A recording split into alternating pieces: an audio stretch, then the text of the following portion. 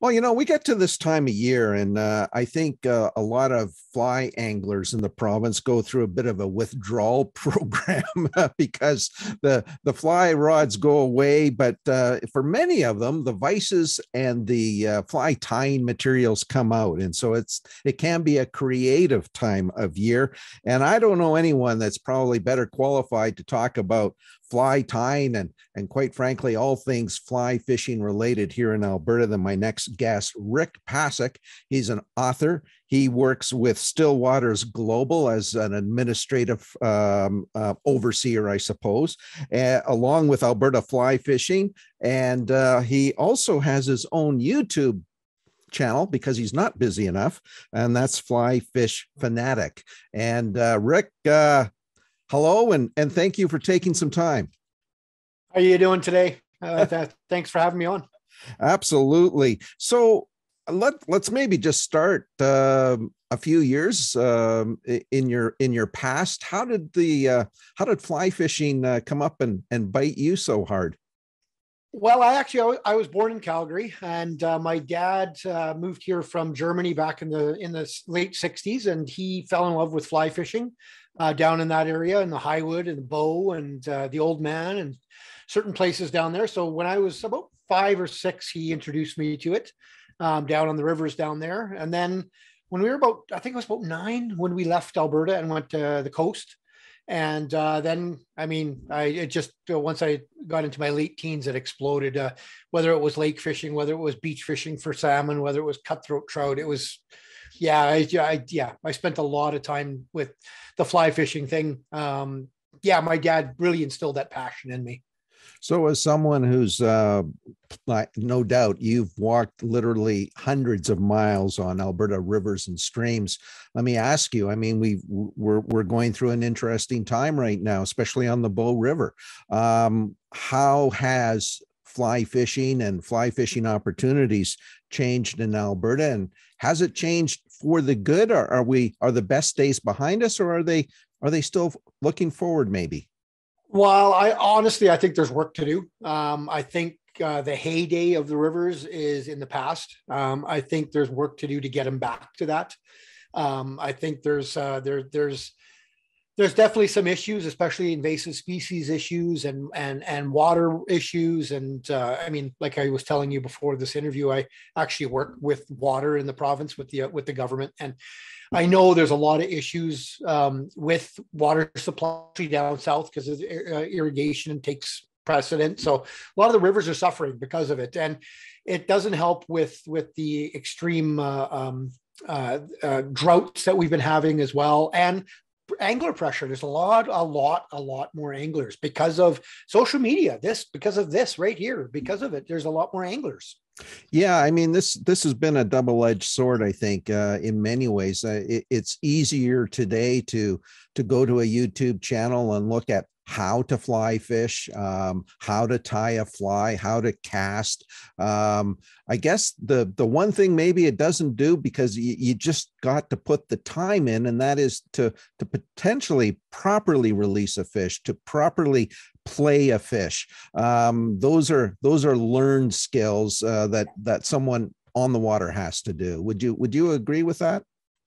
100%. I think it's and since moving back to Alberta 8 years ago, I haven't done a lot of classes because I've just been so busy learning my new job and everything. But I used to teach a lot of classes back in BC, and that was one of the biggest ones is the catch and release aspect, how to properly do it, how to properly handle the fish, how to properly fight the fish. Like a lot of people, they want to go with a super lightweight rod because, fun, the big bend and all that. But you know what? If you want to save the fishery, might be better off going with a 6-weight or a 7-weight instead of that 3 or 4 to get that fish in fast, right? And get them released before they're all tired out, right? So yeah, absolutely.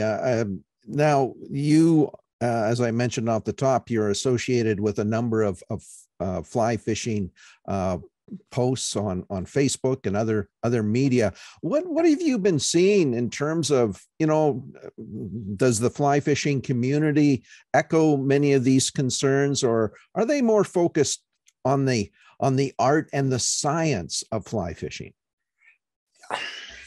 Both. Both, to be honest, both. I do see a lot more involvement with people trying to save fisheries nowadays. There's a lot more information out there. There's a lot more posts being put up on the site that I run, Still Waters Global, on Alberta Fly Fishing, on many others, Still Waters in BC. There's a lot of people that are trying to learn how to save the fisheries and how to get them back up. But there's also a lot of there's still a lot of that the issues where people where do you go fish? Where can I go? Can you tell me where to go? Where'd you get that monster? Instead of wanting to put the time in, like you were just saying a few minutes ago, right? So there's a little bit of everything. There's a lot of people that want to do it for the art form. There's a lot of people that want to do it because they just like fly fishing. And there's a lot of people that want to do it to conserve as well. So there is a mix, but I have noticed definitely a boost of the the people that want to conserve our fishery and that want to try to help save it. I've definitely seen that. Well, I like to, we could go on for probably days to talk about some of the issues affecting streams and closures and fishing conditions here in Alberta. But hey, we're getting into the holidays here, so let's have a little bit of fun as well.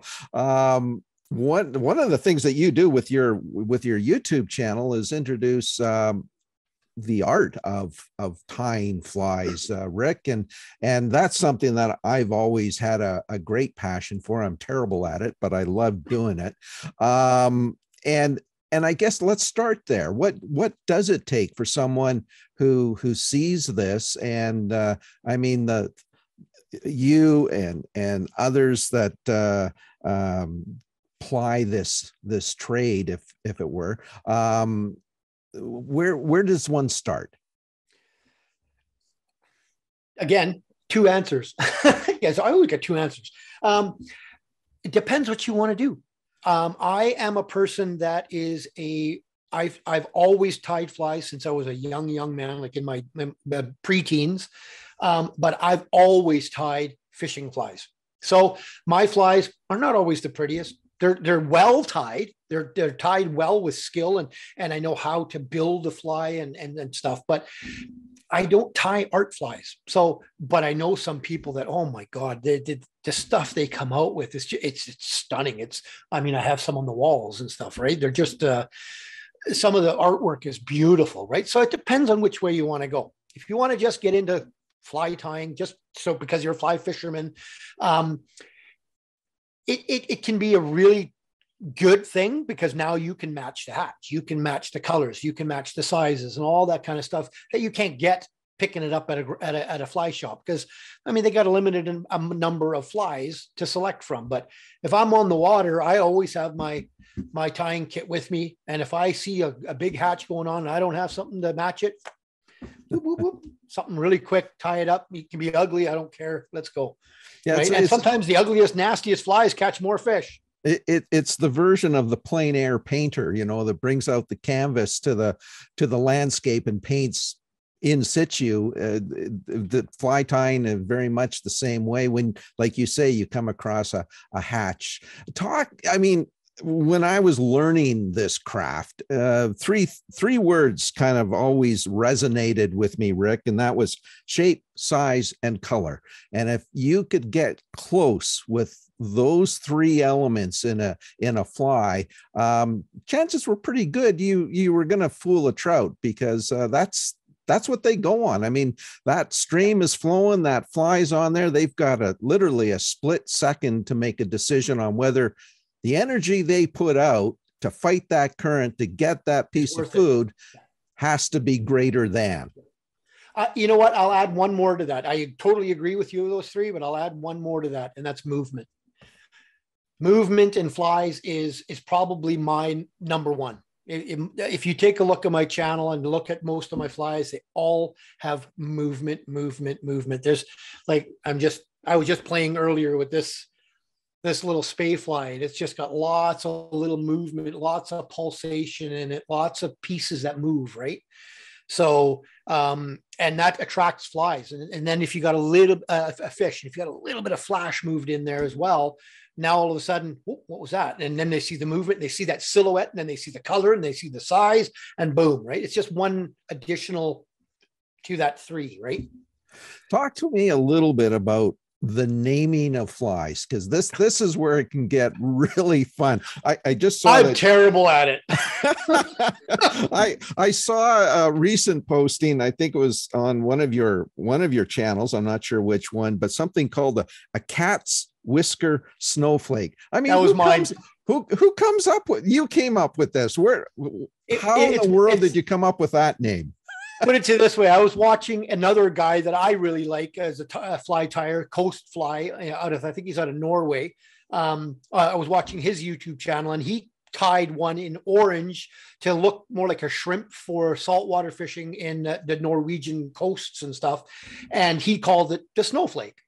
And so I changed the colors and a few things up for what I know works here on the West Coast for coho, which is bright green, and also for trout. If you take a look at a British fly called the cat's whisker is always green and white. So I called it the cat's whisker snowflake because it's a cat's whisker in this. Yeah, I don't know, right? You've got these fanciful names like the Royal Coachman, the Woolly Bugger.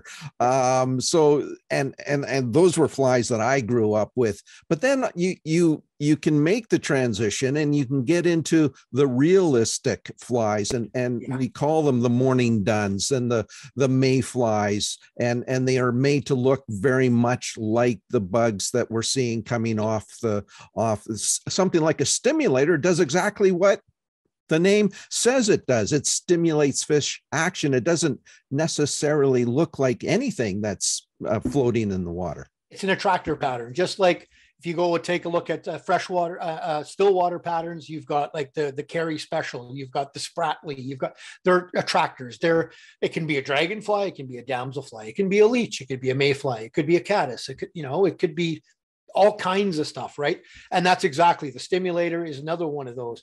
And then you get into the mayflies, which they look close to the mayfly, but what is the best part of it is, think of it, and this is one thing that a lot of fly tires and fly fishers that are starting out don't think about. Don't think about what it looks like this way. Think about it, what it looks like that way, because that's how fish see it, that way. So you need that silhouette. Take a look, like in a mayfly, you want those wings sticking out because that's how, right?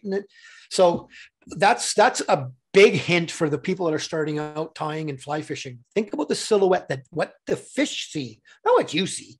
Don't tie for you, tie for the fish. So if you were to look into your crystal ball, Rick, what does the future of fly fishing in Alberta look like to you? I think we've got a really large population of young people getting into it, in that, like, teenagers to early 30s. There's a lot of them getting into it, and a lot of them have that conservation minded. That's how they're thinking. I think it looks good.